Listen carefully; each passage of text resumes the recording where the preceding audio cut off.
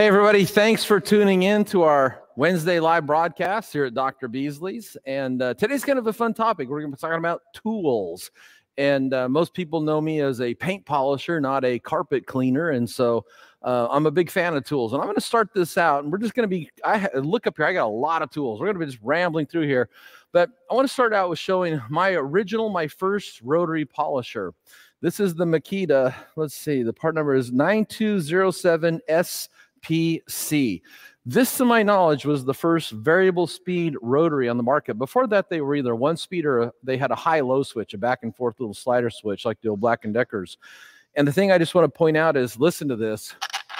I ran this polisher till I wore out the gears. It'll no longer maintain a pad rotation. And this has a sand cast aluminum head. And over here, where my hand would rub, I've worn that textured sand cast aluminum, that coarse texture down, smooth like a piece of chrome, and I've wore the ribs off the handle. And I don't know how many times I've wired in my own cords. I buffed so many cars with this thing. And I always tell people, if you want to take a class on how to learn how to use a rotary polisher, you should take one from someone that's actually used one, and I can prove it. So, rotary polisher on my first Makita. And I'm going to start with rotaries right now. So when we talk about all these tools will get the job done. What it really comes down to is something that we talked about on one of the Facebook groups. I think it was detailing for money. And a longtime good friend of mine, Barry Thill, mentioned my name in a discussion about rotary polishers. And people were talking about which polisher was the best. And I came up and just said, it's not which polisher is the best. It's using the right tool for the job. Okay. Now you add personal preference. You can choose the right tool for the job, or you can use the wrong tool for the job because it's your personal preference. But I always believe in using the right tool for the job. So let's just talk about the rotary polisher. This is the Flex Cordless PE 150. This is, and can you zoom in on this? Go ahead and zoom on this, Craig. Tell me if I'm holding this in the right place. If you look carefully, you can see there's two different colors of red here. This is kind of a light red. This is more of a maroon red. It's got a funny looking red sticker. This is a prototype. It doesn't even have a serial number. So before they launched this tool in production and introduced it to the world, about a year before that, they sent me this. And I can't even count how many cars I've buffed out with this rotary. And the thing about the rotary is because it spins a pad in a circle, especially like a wool pad or a fiber pad, it is the most aggressive, thus the most powerful tool when it comes to removing deeper defects fast, or also if you sand down a car, like the entire car, and you got to pull out all your sanding marks, sure you can do it with an orbital, but I guarantee you, you're going to get the job done much faster and more effective using a rotary. Now, a lot of people over the years have seen, there's a lot of times there's a hole in the center of the backing plates for these things. And I just want to show you what that's for.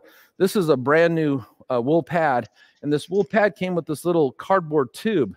And what you do with that tube, let me show you this. It's kind of a snug fit, is you're supposed to put that tube inside that hole.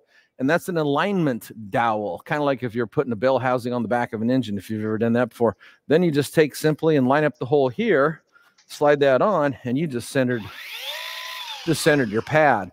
And probably the most important thing you can do when you're using a wool pad on a rotary polisher is to center that pad and make sure it's true. If it's not, it's kind of like, I'll show you, it's kind of like a big orbital. It'd be like going down the road in a car with a flat tire. Womp, womp, womp.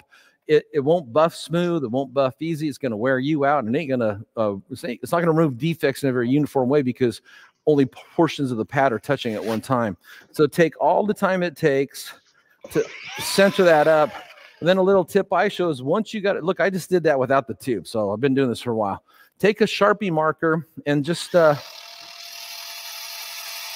mark the back. And then when you take this off, see the circle? That'll make it faster to reinstall this and get it centered up. Anyway, that's one of my tips for that. And then when you're cleaning these, I see a lot of guys use a screwdriver. Don't be that guy. Get a spur.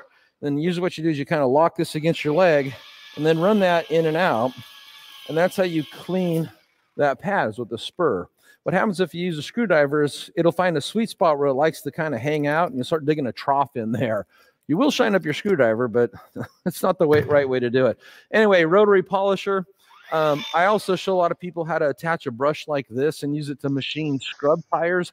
body cladding, non-skid in boats, about anything that you can scrub with the hand brush, you can machine scrub. I did a set of spoke wheels the other day ago. And then nowadays I show people how to apply a tire dressing with the same brush. Clean the brush first, put the dressing on with like a paintbrush, and then work it in. It really does a good job of working the dressing into all the nooks and crannies, all the lettering, and what's called siping. Siping are the lines sometimes you see on the sidewall of a tire. So rotary polisher, super effective tool. I post a lot of pictures of the cars I buff out, and a lot of times you see me using rotary, and it's because so many of the cars that come in here are so packed up. They look like they've been used as a hockey puck that sure, I could fix it with an orbital. It's just going to take longer. So I just nail it. I just get in and get out. So I use a wool pad on rotary. And then the key about that is as long as you're using good abrasive technology, what that means is the holograms you're going to leave behind, because you are going to leave holograms, but they're only give you the thickness or the depth of the fibers cutting the paint. Okay, so it's not like they're real deep holograms, because if you use good abrasive technology. If you use bad abrasive technology, or what we call rocks in a bottle, now you got the fibers putting a scratch in, and you've also got the abrasives putting a scratch in. So now you do have a deep hologram. Now it will be a lot of work to take it out using an orbital polisher in a second step. Okay, so that's the rotary. Now the next tool I'm going to talk about here is the Beast. Okay, so I have one of the original Beast tools here. This is called the Flex XC3401. Craig, could you go grab, I got two books in there. One's on the Flex, one's on the Rupes. Anyway, this tool is easily identifiable because it's got this exposed aluminum head. And if you've ever used one of these a lot, you notice if you touch it after you've been buffing for an hour, it gets kind of hot. So don't touch it. But the thing I want to show people about this is, first of all, thank you. First of all, when we talk about orbit stroke length, and here's a chance where you might be able to zoom in. I'm going to bring this thing up to speed, and if you look carefully, you're going to see two perimeter circles, an outer perimeter and an inner perimeter, and the distance between them is 8 millimeters. That's the orbit stroke length. Does that show up, Craig? You zoomed in? Okay, so there's the outer perimeter, inner perimeter, and it's kind of hard to see because it's not very big. 8 millimeters is not very big. But when we talk about orbit stroke length, and when I get over here to the Bigfoot 21, you're going to see that grow, and you'll see what I mean. But that's how I teach people in our classes what's meant when someone says an orbit stroke. It's got an 8 millimeter, it's got a 9 millimeter, it's got a 15 millimeter. That's what that means. Okay, now when you first buy one of these, here's my advice, and I did include this in my book. I wrote a book for the Flex Power Tools. I forget what page it's on, but when you buy it brand new out of the box, take it apart and take some Air 2 oil or some 3-in-1 oil, and this is a little felt ring in here, and you want to take and lubricate the ring. Now, Flex says you don't need to do this, but I mean, I'm not going to go against anything they say, but let me show you what happens if you don't do it. Here is a brand new backing plate, and if you look right here, this is what rides on that felt ring. It's shiny plastic, okay?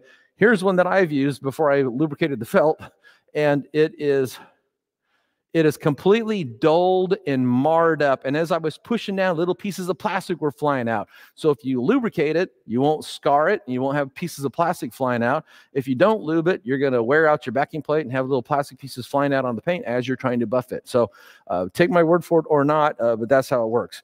And just make sure that anytime you dismantle one of these things, do not lose the bolt and do not lose the washer. The washer is extra thick, so it won't cave in like a normal washer. And the bolt is precisely long enough to give good attachment strength to the backing plate, but not so loose that these exposed gears could back out and strip. So you don't want to use an oversized bolt. You don't want to use an undersized bolt. So don't lose the factory bolt and the factory washer.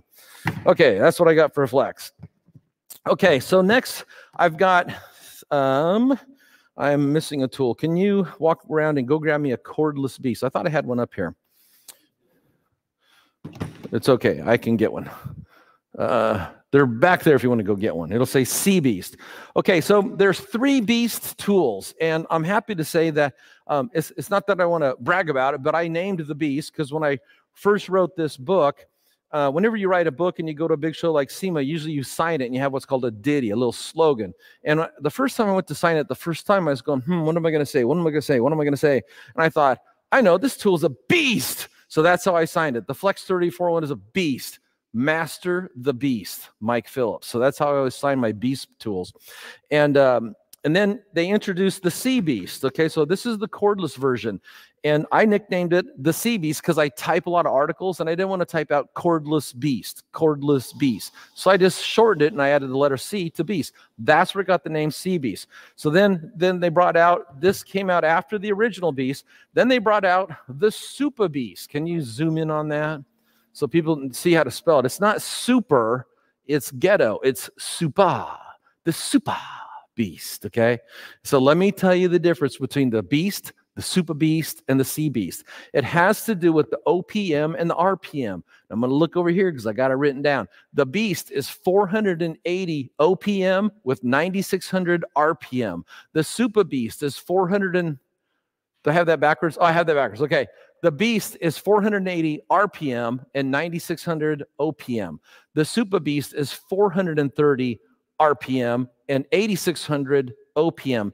And the cordless beast is the least powerful of all. It's 380 RPM and 7,600 RPM. Okay, so and the Flex engineers, they knew that if they made this the same gear ratio as the corded beast, it would just run the battery down. So I always run into people that want to know, why are the other tools less powerful? Well, sometimes just give the engineer credit. Maybe actually know what they're doing. Okay, so it has less OPM and less RPM, so the battery runs longer. It's not as powerful tool. If you need a more powerful tool, get one of the corded tools. It's still a great tool. Now, the thing about the OPM, and it has less RPM and less OPM than the original. And the reason why is because a lot of people complained that the beast, well, it was a beast. So it's lighter, quieter, cooler, smoother. Repeat after me. 4 things: lighter, quieter, cooler, smoother. 4 new improvements besides the overmolded head. And now the aluminum head is still there, but it's covered up by plastic so you don't burn yourself. But lighter, quieter, cooler, smoother. Part of that comes from lower RPM, lower OPM. So, you know, pick your poison. For me, I usually grab the beast because I want to go as fast as I can. And I like the 480 RPM and the 9,600 OPM. I want to plow through a car, but keep my quality high. And one of the things that's nice about a gear-driven tool, whether it's the Rupes Melee, the Makita PO5000C, any of the Flex Beast tools, or the new Harbor Freight Hercules, of any gear-driven tool you have, is one of the things that makes it faster than a free spinning tool is if you want to, after you put your abrasive technology down, you can push on it and the pad won't stall out, so you can push harder, move the tool faster, and buff out a car faster. Been doing this for a long time, so I'm pretty confident in what I'm saying here. With free spinning tools, even if we're talking about the Porter cable, as soon as you push down on it hard, the pad will stall out. So you can't push down on it hard, so you can't engage the abrasive, so you can't go faster. So just a little bit of difference there. Anyway, so there's Rotary, there's the 3 Beast tools. Now, down here, this, I always forget the name of this because I always tell tool companies to give things a name, a nickname. Like Rupes gave their tools Bigfoot, or the Melee, or the Duetto. You know, it's named after a Italian sports car, Alfa Romeo. So give it a name. And they brought this out. I forget what it is, but both these companies jumped on these micro tools. Here's the Rupes version. By the way, notice the white plastic caps. These were both prototypes that these companies sent me to test out. You turn this one on. This is a 12 millimeter free spinning random orbital tool. Let me turn the speed down on this, and let me show you what 12 millimeter looks like. Okay, see the inner perimeter and the outer perimeter? That's 12 millimeters. Okay, and Flex did the same thing. There's the outer perimeter, the inner perimeter. That distance there is 12 millimeters. And I've been told, I think this is going to be discontinued. One of the reasons it's going to be, if that's true, is just simply because it's a tool that's hard to maintain pad rotations for effective and speedy defect removal. And one of the things that I shared in my Rupes book, I'm not sure which page it was on, but I talked about the cause of pad stalling. And there you go, Rupes. And notice when I wrote this, it's not how to use Rupes polishers, it's how to use the Rupes Bigfoot paint polishing system, because they actually made a system. It's not about, this book was never about a tool, it's about their system, which is a great system. But here's what I told people. When it comes to free spinning tools, and here's the Bigfoot 21. Let me turn this on and you can check out the orbit stroke length. So here's the outer perimeter, here's the inner perimeter. Look how big that stroke is. But that's what they mean when they say orbit stroke length. It's that length. It's the length of the orbit, the diameter of the orbit.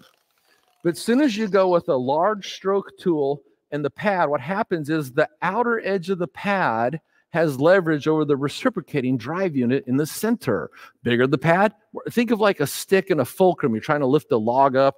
You know, if you got a long stick going to a rock, you put that over a log, and then you got a tiny little stub there to try to push on. You're not going to be able to lift the rock up. But if you have the lever close to the rock and a big old long chunk of handle coming out their side, you can easily push down on it, leverage it, and move that rock. So this leverage, same kind of idea here applies here. The larger the stroke, usually the larger the backing plate the tool comes with, which means you can turn and churn a larger pad, but now the outer edge of that pad has leverage over the reciprocating component of the tool. Anyway, so just real quickly, this is a 12 millimeter. And I've never really used this tool that much, mostly because I don't like struggling to maintain pad rotation. And if you want one, you better get one, because I heard they're going to discontinue it. Okay, now we're going to jump over here to the Rupes 15 and 21. So these are what are called free spinning random orbital polishers. Now notice when I talked about the Beast tools, I never used the word random.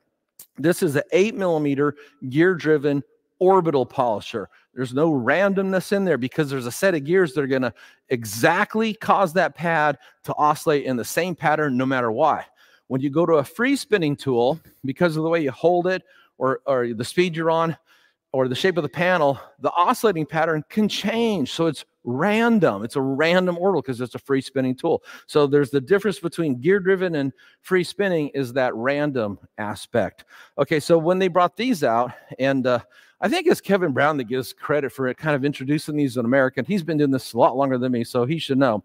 But the whole theory is when you have a long stroke orbital polisher, is what's happening is the pad movement is moving your braces over a larger area at the same amount of time as a short stroke. So it's doing more work. Therefore, it's faster.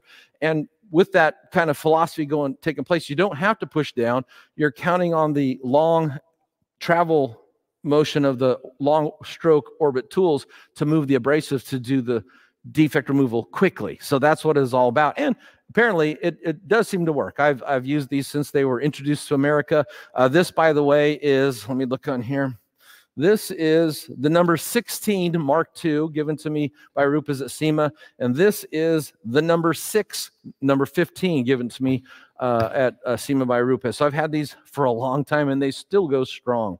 The blue tape is actually, when I used to be at AutoGeek, we had so many tools there that I just identified this as mine. So if I saw somebody walking out of the building with it, I could say, hey, enjoy my personal Rupes. Okay, so those are long stroke free spinning tools. Over here is the Rupes Duetto. And this, again, is a prototype that Rupes sent to me. And all my tools still work. This is 12 millimeters. So let's look at the orbit stroke length. Here's the inner perimeter. Here's the outer perimeter. That's 12 millimeters. And when this tool came out, I really wanted to like it because, look, it looks a lot like the Porter cable, which, millions, if not billions of cars have been de-swirled with this simple wood sander. But I just struggled, to maintain pad rotation. So I haven't tried one of the newest ones for a long time. I'm sure with everything Rupes makes, it's improved. I'm sure it's a better tool nowadays. I kind of wish they would have just brought out like an 8 millimeter or 9 millimeter, and it probably would have had better pad rotation because of the leverage factor of the outer edge of the pad. This is the Rupes Mini, which I kind of already showed you. Again, another free spinning tool. This is also, I think, 12 millimeter. Okay, now we're going to jump over here. Griots, for years, Griots and Meguiar's actually both introduced the Porter cable sometime back in the 1980s. And I've got this article that's been around for about 15 years that talks about the Porter cable, and what it was is a wood sander. It came with a vacuum attachment here, and you could hook it up to a vacuum, and as you're sanding wood, you could extract the dust and make it really safe for breathing. And it was a wood sander. And then somebody at Meguiar's and somebody at Griots, they happened to find out that they could put instead of a sanding disc, they could put a buffing pad on there, and you could buff out paint. And kind of the primary difference that a lot of people don't understand is when it comes to wood sanders, most of them are pneumatic. They're air powered. Well, and I've been asked this question a lot. People go, well, hey, Mike, I don't got a Porter cable or any of these other things, but I've got this DA sander. Can't I use it to polish up the car? No, because it won't maintain pad rotation. So this was the only wood sander at the time that you could also sand wood with, but once you put a foam pad on there, it would maintain pad rotation. So that's why Meguiar's and Griot's Garage introduced it to the paint polishing world. But the other key thing about that is even if you can understand the concept of having a pneumatic or air-powered DA sander, a lot of people don't have a big air compressor, but anybody can plug this into the wall. So it opened up paint polishing to the world, at least the United States world that runs on 110 volts. Anyway, so Griot's Garage, they had a copy of this, and everybody called it the GG6, the Griot's Garage 6. And this is kind of funny. The reason they called it a 6 is because it came with, one second, it came with a 6-inch backing plate. Let me grab one to show you the difference here.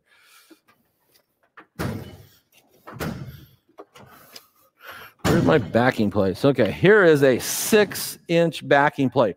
So everybody called it the GG6, which meant Griot's Garage 6-inch. But they should have never named it like that, just like a lot of companies name their tools wrong. Here's a 5-inch, here's a 6-inch. You can see the huge difference in it. But this is the Griot's Garage GG6 was an 8mm free spinning random orbital polisher, just like the Porter cable. So they should have called it the GG8, okay, for 8mm, because the backing plates you can change. I could put a 3-inch, I could put a 5-inch, I put a 6-inch on there. So it's a relative number, but you know, that's all history, but they did that. So going back to the GG6. So after a few years, they wanted to upgrade, so they brought out the Griot's Garage G9. So this is a 9mm orbit stroke length. And if I come in here and let's see, there we go. Here's a perimeter, there's a perimeter, and that's about 9mm. That's the orbit stroke length. And this is kind of a unique tool when they brought it out. One of the things that made it unique is you could unplug the power cord for storage. It's very versatile, smooth, lightweight. But you're back to another free spinning. That's how I show people free spinning. It's a free spinning random orbital polisher. And I'll talk about this in a second, but that's one of the things about a free spinning random orbital polisher, unlike a gear-driven orbital polisher, is there's always that chance for the pad to not oscillate or rotate or both. And most people call that pad stalling. So you always got to look at it. Okay, then over here, I forgot this one, but this is the Flex Finisher. So this is a 15mm, and here you can see the outer perimeter, inner perimeter. 15mm free spinning random orbital polisher. And I just want to throw something your way. They call this tool officially the Finisher. Okay, now let's compare and contrast that. They don't call it the heavy-duty oxidation remover or the heavy-duty swirl remover. It's the Finisher. So it's a 15mm free spinning tool that they decided to call the Finisher because its primary purpose is more for finishing, not doing heavy-duty correction work, okay? That would be another tool. Okay, so that kind of goes over here with the Flex collection. This is also a prototype, too. It might be hard to see, but there's two different colors of red. I got this as a prototype. I got a lot of prototypes up here. Okay, so we talked about the G9. So let's go down here to the lowly Porter cable, and I kind of talked about it already. It started out its life as a wood sander. Someone found out it can maintain pad rotation. And I just want to show you something that here's what most people do when they're using the Porter cable or any free spinning type tool. You take and you attach your pad, and the method I use is take your thumb and bring your thumb in contact with the backing plate as you start to load this down, because I'm old and shaky. I'm not that shaky. Okay. But at least if I'm shaking and once my thumb's attached here, they're shaking in unison. But you're trying to bring this down and guide it and center it, because no matter what kind of tool you're using, it's just so important to perfectly align that pad to the backing plate for maximum efficiency, maximum performance, least amount of vibration.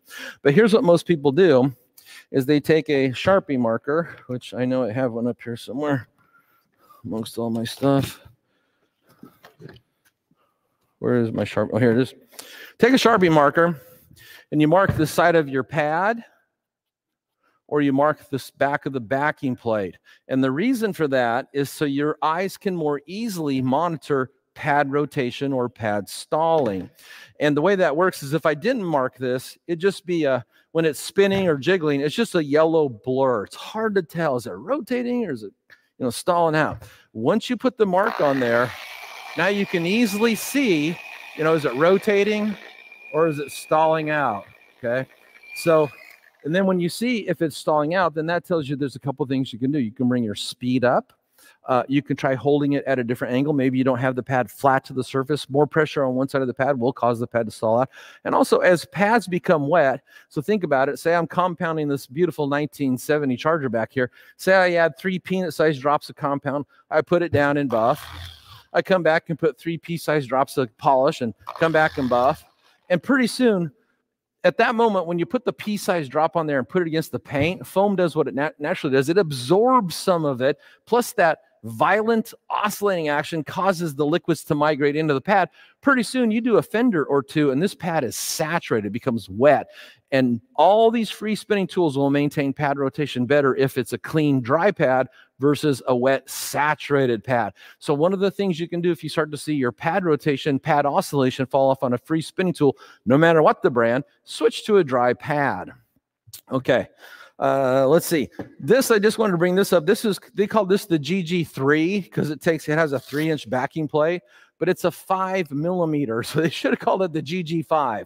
But for years when this thing was still available, I told people to buy one.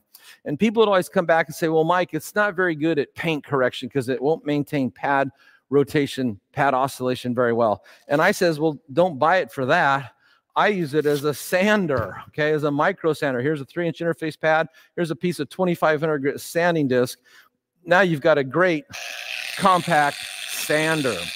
And then they took this thing off the market. The last time I saw one of these for sale was up on eBay for $165 new in box. So you can still find them, but they do get you a premium price. And it's a handy little tool. Just don't use it for paint correction. Use it for I mean, if you don't do sanding, then. But I showed people how to use this for headlights, sanding down headlights. Now, Griot's or McGuire or Flex introduced this. It's called the PXC80.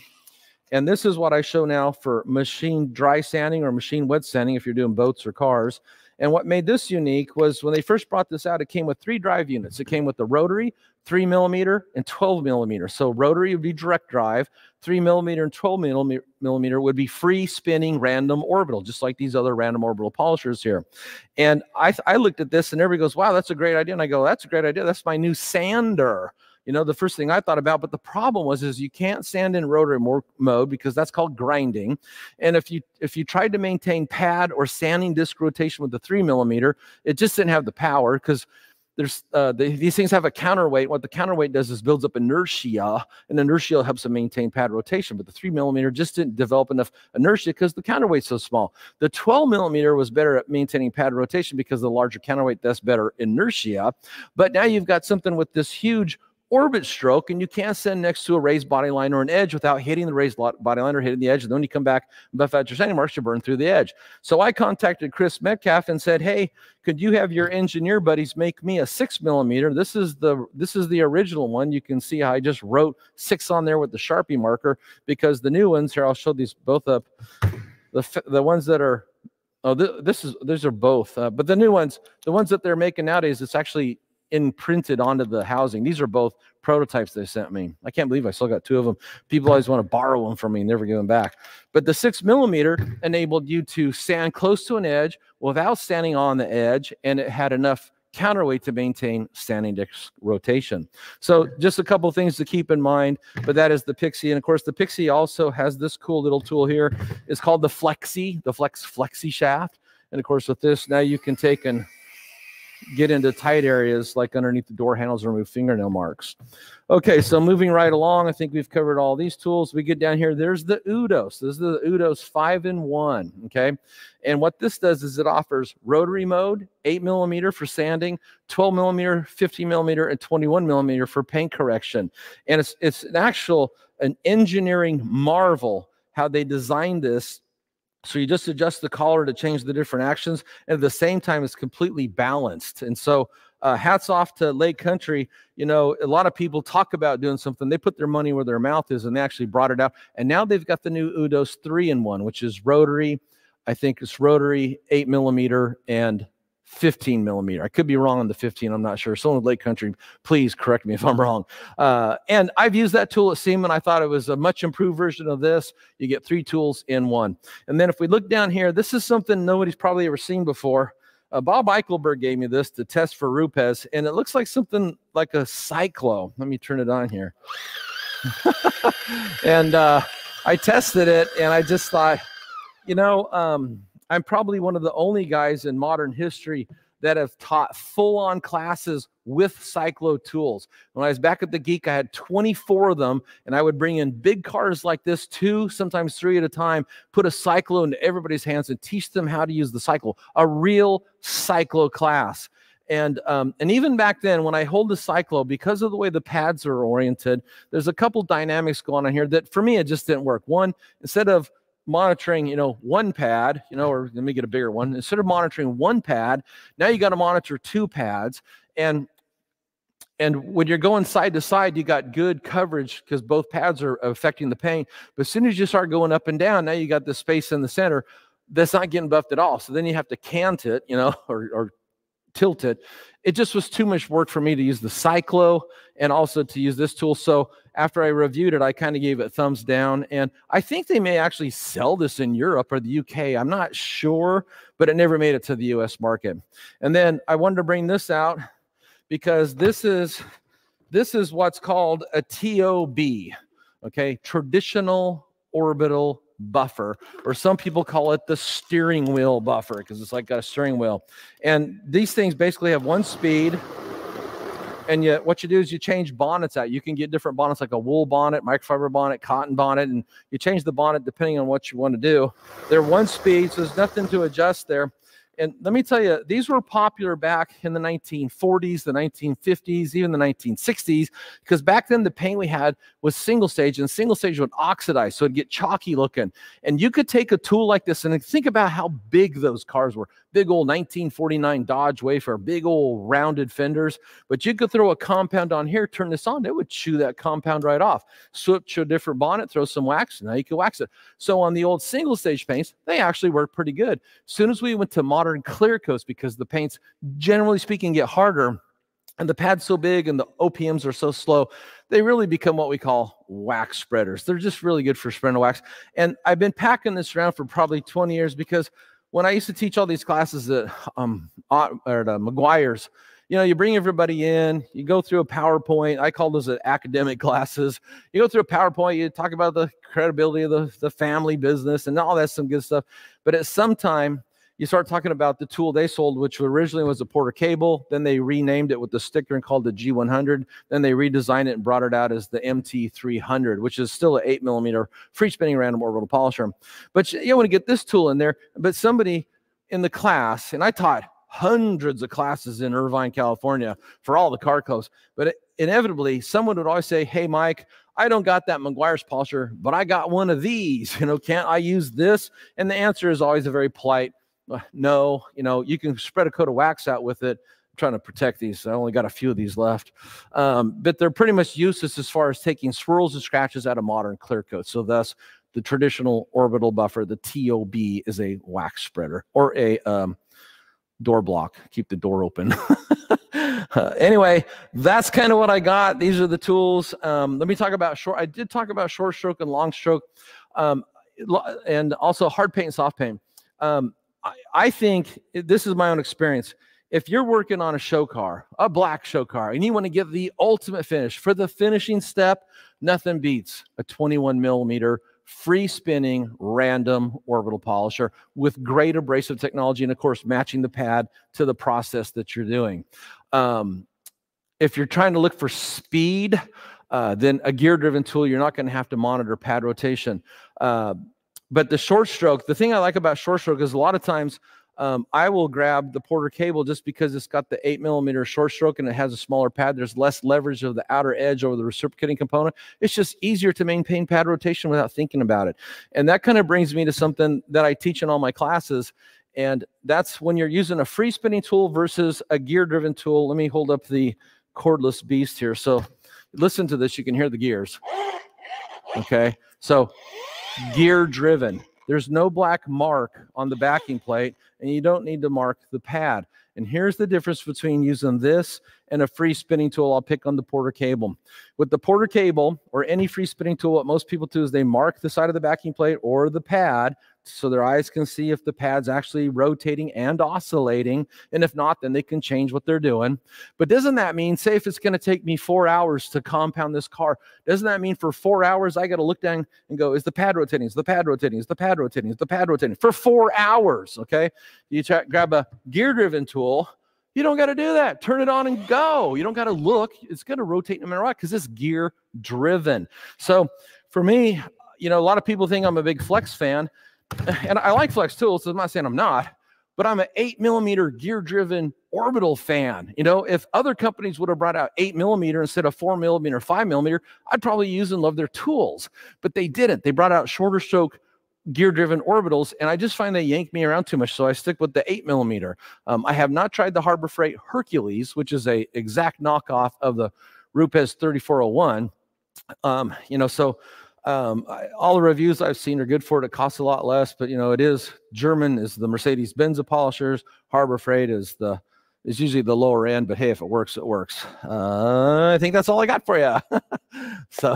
Hard paint, soft paint. Someone had asked about this in the comments. When would you choose one tool over the other? Great question.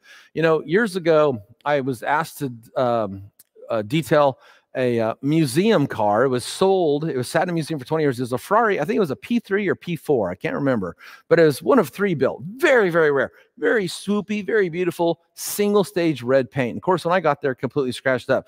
And I compounded it with the Beast, and then I polished it with the Meguiar's MT300, which is or actually it was the G100, which is their version of the Porter cable. So free spinning 8mm.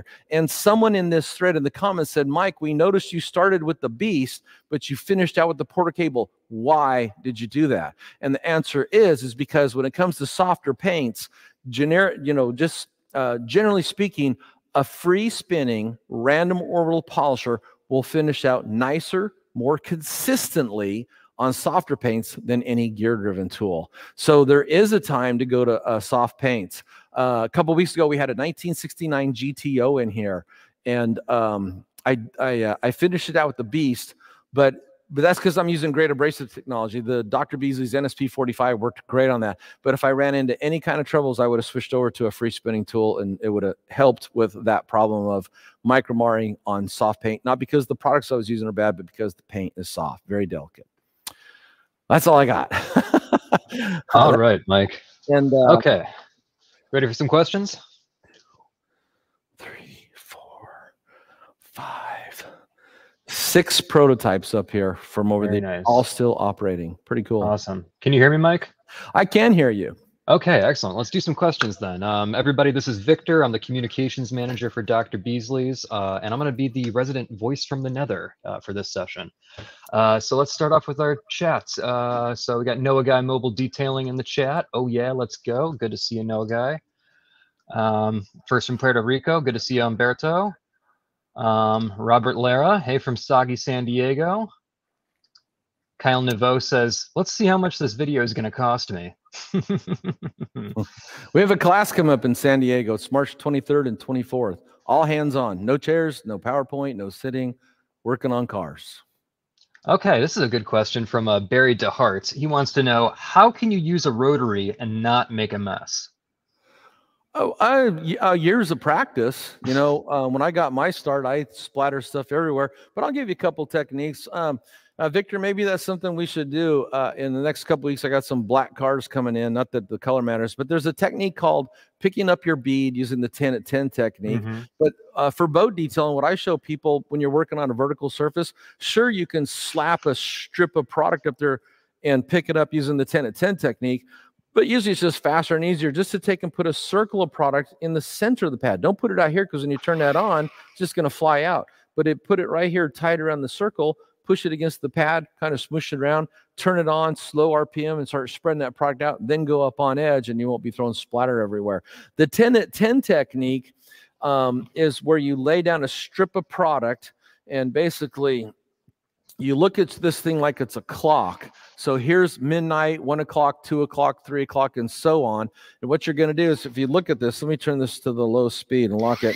When you turn this thing from where you're looking is spinning clockwise. And if I bring this around, that means if I bring that strip of product in at 10 o'clock it's going to pull it into itself instead of throwing it everywhere. So what you do is you put down a strip of product on the hood or the roof of the trunk lid. You lay this down flat on the paint, pick this side up, the 10 o'clock side up about 10 degrees. That's the 10 at 10, running it at 10. As soon as you get past it, you lay that pad down flat, spread it around, start buffing. I demonstrate and teach this in all my classes. We just had one here Saturday. This is one of the cars left over. It's a 70 Charger. The class did one-step paint correction on. We had a 34 Plymouth 4-door suicide door street rod with just hammered paint, and the class learned how to use the Rotary polisher with wool pads on it. It was a real challenge, but it really gave people a lot of time behind the polisher because it has a lot of curves to it, so they're always adjusting how they hold that tool. But that's how you do that. You put it in the center of the pad or learn how to do the 10 at 10 technique, and then when you get really good at the 10 at 10 technique, it's actually relative. You just got to understand which way the pad is spinning, but instead of picking it up at 10, you could pick it up at 4, but just tilt it this way and come in, and the pad will pull it into itself. So it becomes relative. You can pick up your bead this way. You can pick up your bead this way. You can pick up your bead this way. You can pick up your bead this way. All you got to do is spend some time behind the tool, and you can make it dance on paint. Awesome. Okay. We got Brother Blackie here saying hello from Australia. Hello, Brother Blackie. Hey. We got Justin Gaddy back in the chat. Learning more knowledge from the great one. Thanks for another great live. Thank you. Blue collar working class dog. Woof, woof. Mr. K says another awesome session. Question: working on single stage paint, how can you tell how much material you have to work with and how aggressive you can go? Thank you, Mr. Goat. It helps to have a paint thickness gauge, but the thing about a paint thickness gauge is it measures total film build. And so it's going to tell you how much primer's there, how much base coat's there, how much feathers or a feather fill or Bondo's in there, and then how much clear's on there. So it's just going to give you what I call a big picture idea. I use a paint thickness gauge, and I show this in my classes as a go or no-go decision maker. If I measure the paint on a factory finish and it's 4 below, I really don't want to compound it. You know, I'll polish it, but who knows how thick that paint is? It's probably pretty thin.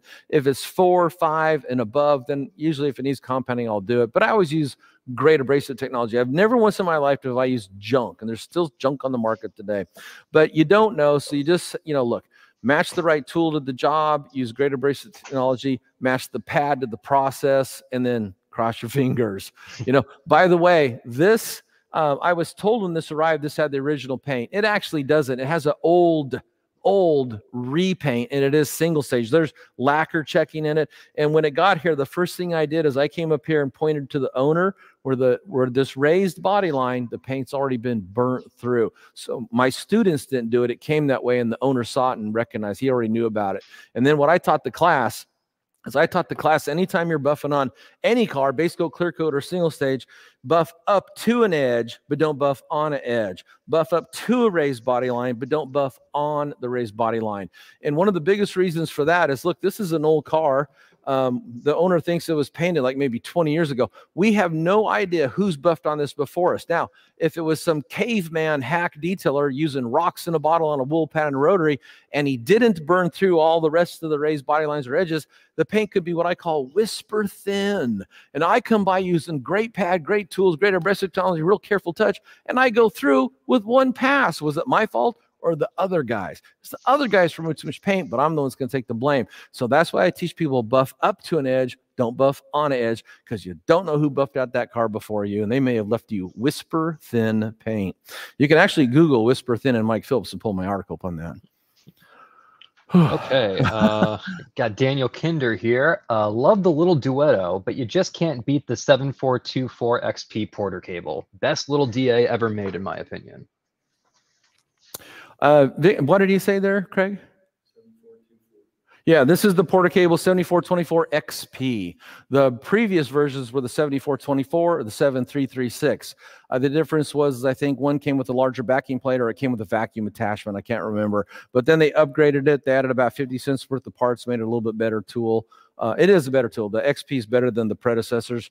But they're still, to me, they're considered one of the safest tools out there. About the only way you could ever get in trouble with this is if you actually physically held it over the car and dropped it. And I used to show this on TV. I did this with Brian Fuller one time. This is how safe this thing is, okay? I also did this on a TV show one time. I turn this sucker up. This is going to hurt a little bit because there's no compound on here, but live on camera, I did this. You know, no blood. So pretty safe tool. And one thing I want to point out, if you're new to the rotary polisher, one of the ways that you can get into learning how to use this is use a smaller pad. So throw in a smaller backing plate. In fact, I got a smaller backing plate right here. That's not the right backing plate. Somewhere I had one here. I don't have one here. Yeah, I do right here. So here is a 4 3/8 backing plate. And this would work well with like a 5.5 inch pad, but you just have less material moving over the surface, so it's easier for you to control. As you get confidence, then start moving up to larger pads. All right. Okay. My guy Kirby wants to know, as an owner of a recent production automobile, which orbit size is recommended for DIY purposes? You know, that's a great question. Thanks for asking it. This is just going to be my opinion based on experience. A well-made tool, it really, you could use a long stroke or a short stroke and free spinning tool, and it'd get great results. Here's what I tell people. If you spend enough time behind the tool, you can make it dance on paint. So that's where people don't do. They try it once and didn't like it. If they would have spent more time with it. But I would say any of the shorter strokes, anywhere from 8, the Griot's Garage 9mm, the Rupes 15mm, somewhere in that range. But really the key is after you purchase that tool, get quality pads, get good abrasive technology, and then go out in the garage and start working with it. Watch some YouTube videos, come to a hands-on class like ours, and you can't go wrong, you know. And then, you know, a lot of times people say, what's the best tool? And I would say the best tool is the first tool, then keep adding to your collection. You know, kind of like ladies accessorize. They buy a dress, then they buy a bracelet, then they buy a handbag, then a scarf and sunglasses. You know, don't just stop with one tool. Get multiple tools as your experience and your comfort grows. I'm a big fan of rotaries because I do, excuse me, I work on a lot of cars that are hammered. I get asked to do custom sanding and polishing work where I need a rotary to pull up my sanding marks. But I also like it because I always machine scrub tires. I machine dress tires. I clean body cladding. You know, we had a class here this last weekend with the Honda CRV, had all that plastic body cladding. Instead of taking a hand brush, I showed the class how to take and throw this on a rotary and machine scrub that cladding and get it clean before we put a dressing on there. So my personal, if I just had to pick 2 tools, I'd probably, if I could only have 2, I'd pick a rotary and a porter cable because I can do everything with those 2 tools. I can machine sand with the porter cable. I can pull out swirls with the porter cable. I can use a brush with the porter cable. Rotary will do all the heavy paint correction. So if I had to just pick 2, it'd be those 2. I would never put myself in a hypothetical situation where I can only pick one. And if I had to, then it'd probably be the Beast. All right. Let's see. Borislav Seslija says hi from Serbia. Welcome. Good to have you. Hey, thanks for watching. Yeah, got Harry's Power Wash Detailing saying great presentation as always. Thanks for watching, Harry. Neil says, always a pleasure to learn from Mike. I've been enjoying Mike teaching us about the NSP primers. I worked on a Ferrari over the weekend, 2 Ferraris actually, a 1966 and a 1967. They will be at the Cavallino Ferrari show this coming weekend if you want to walk around and see them. They're hoping to get platinum awards for these restorations. But one thing I would say is that the 1967 275, what is that one called? GTB. It's written down on my desk in there. It's the 4-camera. They call it a 4-camera. It's got 4 overhead cams. Beautiful, like maroon red paint. That paint was like the GTO, very soft. And I finished that out with the NSP 45. Perfect. If you go to Cavallino, check it out. All right. Let's see here. Oh, Renardo from Oxon Hill, Maryland says, if you have taken Mike's 3-day class, sign up. It's worth it. And I couldn't agree more. Thanks, Renardo. Renardo's a veteran of 1 or 2 of my classes, and he's also on our TV show. And a hardworking guy, super hardworking, honest guy. Awesome. Okay. Let's see here. Daniel Kinder says, I'm working on a single stage white paint and it's pretty scratched up. What I'm doing with my DeFelsco DFT combo gauge, and what I do is measure and keep an eye on it and never take away more than 0.2 if there's over 2.5 mils or more. And I always keep checking the work area. If it's soft paint, I work the area larger and add just a little more paint than usual to add more lubrication, or add and mix just a little more pure polish with my light cutting compound. Well, I'll tell you, Daniel, you're a better detailer than me. You can come over and detail my car anytime. I would not have the tenacity or the attention span to measure the paint so often. What I would use, I'd do a test spot.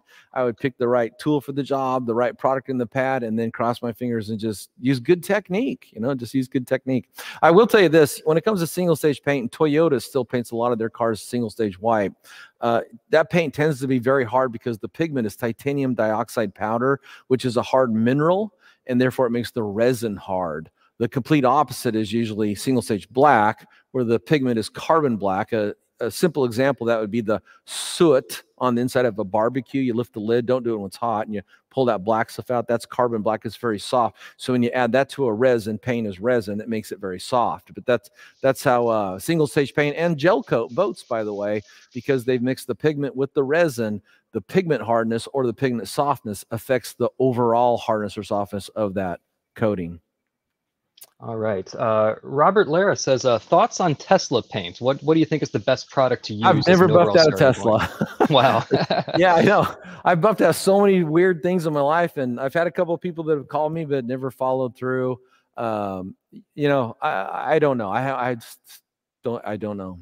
Yeah, I mean, if I may, I've heard, often that Teslas have really soft paint. So, something like our NSP 45, NSP 95, that tends to be a pretty good starting point for soft paint. So, yeah, I think any of them will work good. What's funny is my wife calls them stops a lot. She said, she has another nickname for all electric cars, not just her. She calls them one way. One way or stops a lot. So sorry, I'm a carburetor guy. All right, we got Rick Smith here asking what your thoughts are on the Rupes rotary. He's been thinking about getting it next. When they first came out, they sent me one. I wrote a review for it. I thought it was a well-made tool.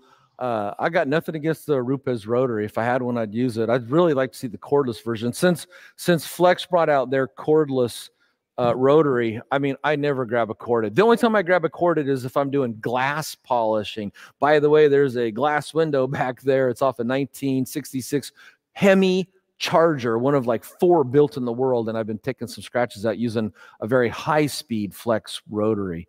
But yeah, the Rupes makes good tools. I've been to the Rupes. I was actually invited over there before they purchased the old cycle plant here in America. So what they used to do is they invite influencers over there. So I've been there. I was the guest speaker at their first annual sales meeting, and I got a tour of the whole factory. In fact, in my book, the Rupes Bigfoot paint polishing system, Guido Valentini, the president of Rupes, personally took me through a tour of their building, and I took this picture on purpose. It's worth to see it. But when we went on the tour, there's a big picture in the manufacturing plant that said no pictures. So it had a camera with the circle and the X through it. And he looks at it and he looks at me and says, "But for you, Mike, you can take pictures." So here it is right there. Kind of zoom in on that. There's me. I'm handing him a copy of one of my books. And there's the no camera sign. I took that and then I started taking pictures. And I've actually got some pretty in-depth write-ups that show how they make all their tools in Milan, Italy. Of course, that's all relative now because they got a manufacturing plant here in the States. But high quality tools, just like Flex. They make everything themselves, their own motors, everything. So always love working with real manufacturers versus marketing companies. All right. Oh, man, we got Yancey Martinez in the chat here. Yancey says, "Quit slacking, Mike Phillips. We're going to get you a Tesla to buff out." Yeah. Hey, listen, me and Craig are doing your job for you. You've been replaced. Or erased. You've been erased. Schwarzenegger erased the movie. Okay, well, I think we're just about out of questions here. So, we're coming up on the hour mark anyway. So if you want to wrap things up, Mike. Sure. To me, like I said, when I started this out, there was this discussion going on. I think it was on detailing for money. Someone brought my name into it. There's kind of some strong opinions over different brands and different orbit strokes and free spinning versus rotary. And someone called me out in this thread, and I just went up and said, "Hey, I think you just choose the right tool for the job that matches your experience or your skill level. You know, it would be foolish to tell somebody to go pull sanding marks out of a car if they never used a rotary. So maybe they're more comfortable with a free spinning tool. But I just, you know, it's the right tool for the job. To me, I'm going to pitch our classes. We just had one, so we got 9 more for the year. And I used to teach what I call an academic class. I did that at McGuire's. I did it at AutoGeek. You come in, you take the chair, we go through a PowerPoint. It's a great way to learn. You learn through looking, listening, writing, hearing, you know, and I take notes. I'm a voracious note taker. I learn great by that way. But one of the things that happened is my classes, I started showing so many tools, so many products, so many pads, so many techniques that my PowerPoint slide went to 256 slides long for a 3-day class. So that's like 70 slides. So from 8:30 in the morning till lunchtime, you're sitting there looking at a PowerPoint. Then we walk over and I got all these cool cars for the class to work on in no time. So finally, I just got to the point when I was doing my roadshow classes, I said, oh, screw it. I just didn't even take my laptop, didn't bring a PowerPoint. I said, this is work on cars. And I found that the kind of people that are interested in learning how to machine polish the paint on a car like this or a Toyota Camry, they also, not always, but also tend to be the kind of person that learns better by doing, not looking at a PowerPoint for hours. So there's some great classes out there. I know all the guys that teach classes. If you go to their classes, in fact, I encourage you to. You're going to have a great time. You're going to learn a lot.